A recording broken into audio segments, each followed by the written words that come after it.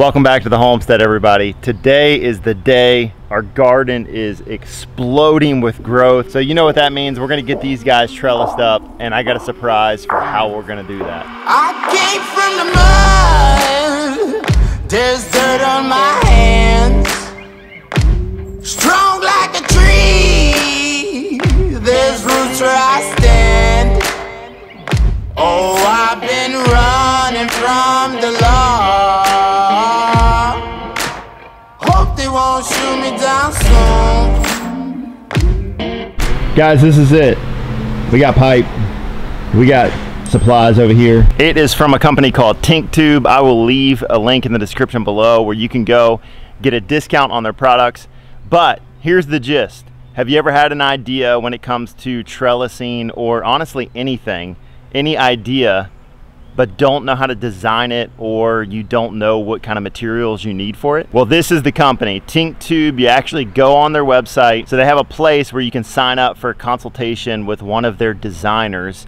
You tell them the idea, you sketch it out on paper, or however you want to do it, send it over to their designer, and then they come up with a whole 3D design, how it works, how it's going to be put together, and the materials list, and you can order it straight from their website. So I am super jazzed about this, guys. If you are a DIYer and you have all sorts of crazy ideas like I do, well, they can make your dreams become a reality. I found some images of some trellises that I liked online. I sent them to the designer, and they came up with this concept for me. So I'm super excited to build this and then show you how it's going to work. So another cool thing is when you work with their designer, they give you a 3D rendering of your design and also a color-coded instruction manual with a cut list and everything else. So really, once the design is done, all you need to do is reference the cut list and then the color-coded manual that references which connectors go where, and man, you're off to the races. So we're gonna go ahead and get started. We're gonna be referring to our instructions here, and we're gonna put this thing together.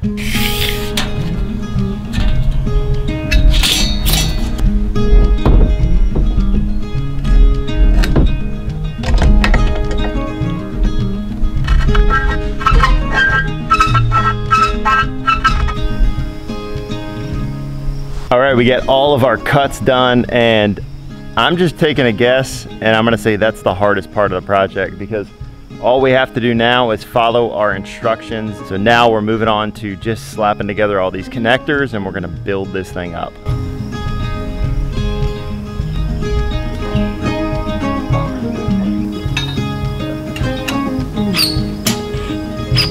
All right, so that's the gist of it. We have 4 of these legs that we're gonna build, or this is how it's supported on the bottom. This down here is gonna be the top, and then you have these kind of center supports, and then we'll have bracing that goes on the angles here. But I think after putting this one together, we're gonna go ahead and build our 4 or 3 more of these. One thing I did want to note, this hardware is beefy, which is nice. You know, every bolt and nut is painted. Obviously your connectors are painted, but they're also pretty thick, nice and strong. And the cool thing about these connectors is you can see where it tensions on this side, and it grabs into this kind of dovetail pattern back here. But then also all you're doing is tensioning on the pipes. There's really nothing else holding it on. You tension on the bolt here, and it holds and connects this part right here. So let's go ahead and build our walls or our stilts, and then we will put our braces on and put the top together.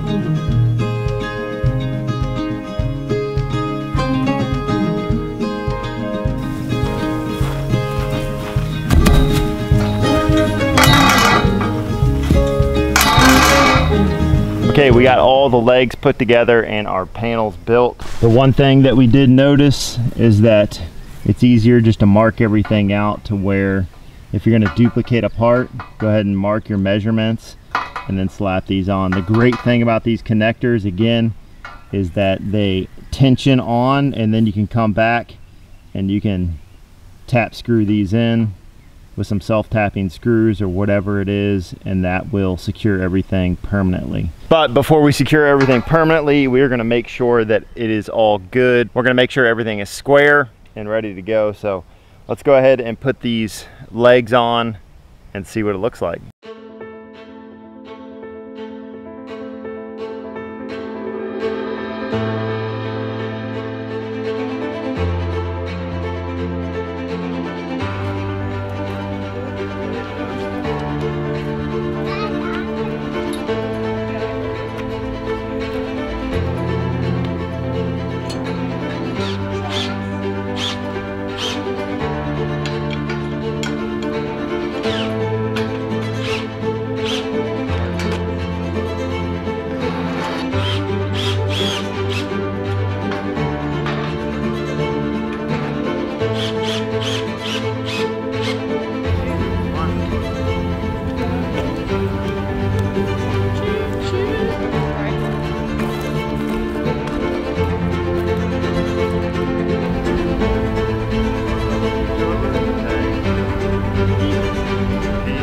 We got the trellis up and I am super excited with the way that it turned out. I absolutely love it. Looks great in the garden and it's gonna be super functional. So the next thing we're gonna do, I mentioned in a previous video, we are doing the double leader method of trellising our indeterminate tomatoes, and I'll show you exactly what that is. So at the very base, we let one sucker grow out and this becomes another main leader along with our other main leader over here. And so what I did was I tried to split them in a V, and one of them is going to go up this side and attach over here, and then the other leader is going to come over here and attach to this side. So when I designed this trellis alongside the team at Tinktube, I really wanted to make sure that I was able to get the most amount out of our tomatoes with this trellising system. So that's why I chose the double leader method. You can get way more production out of your tomato plants by using the double leader. So we have one support over here for one side of our leader and one support on the other side. And it's really simple, guys. All we're doing is tying off our jute twine. You can pick up this jute twine at any hardware store. I got this at Ace Hardware. We're tying off at the base of the plant right here, and then we're coming up, and I did attach a couple different places using the tapener, but really what you want to do is you want to wrap these things. So you take the jute twine and all you do is wrap your tomato plant around the jute twine as it grows, just like that. That'll brace it, and the other thing that that's doing is it's keeping tension on this jute twine. And it's really as simple as that. There's nothing else to it. So let's go ahead and trellis up all of our tomatoes and get this row ready. All right, so I like to start on the bottom with the jute twine. Just tie it off. One thing to note about this twine, I do leave it a little bit loose because the plant's gonna grow and I don't wanna choke it out. Because it's gonna, when you tug up on it, it's gonna hold it just by doing that. One thing to note is that this is biodegradable, so when you're done with the season, you can let it fall to the ground and till it in or whatever. And then I like to run it up to the top.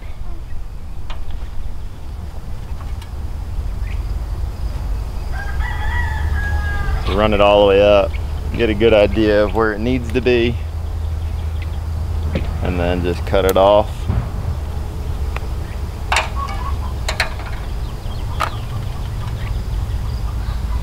And you're not going to be able to get the tension perfect initially, but as you twist the tomato vine around the jute twine, then it'll automatically start to kind of tension it up as you get more twists in the line.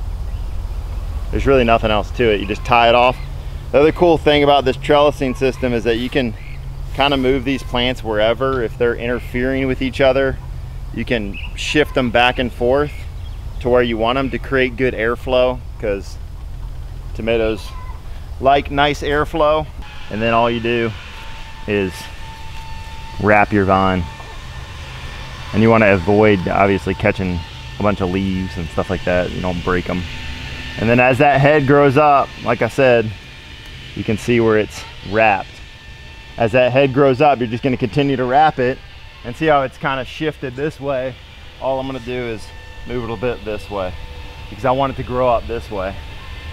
Then that's gonna give you the biggest amount of production possible. We're separating our plants, we're getting good airflow, and then we're also using that double leader system so that both of our leading heads are coming up and we got production on both those heads. So let's go ahead and finish this whole trellis system and then I'll show you what it looks like after we're done.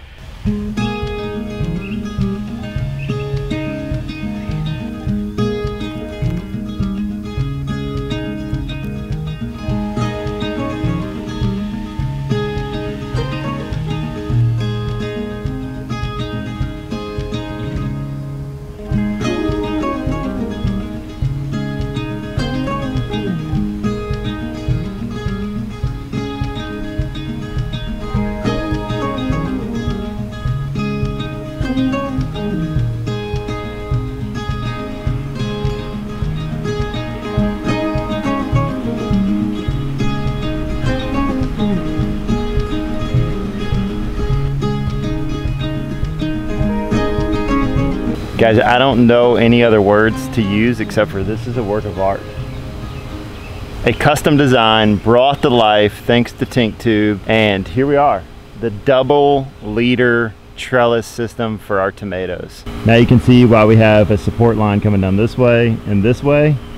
No need for cross supports because we go down into a V here at the bottom, and that's where everything comes up.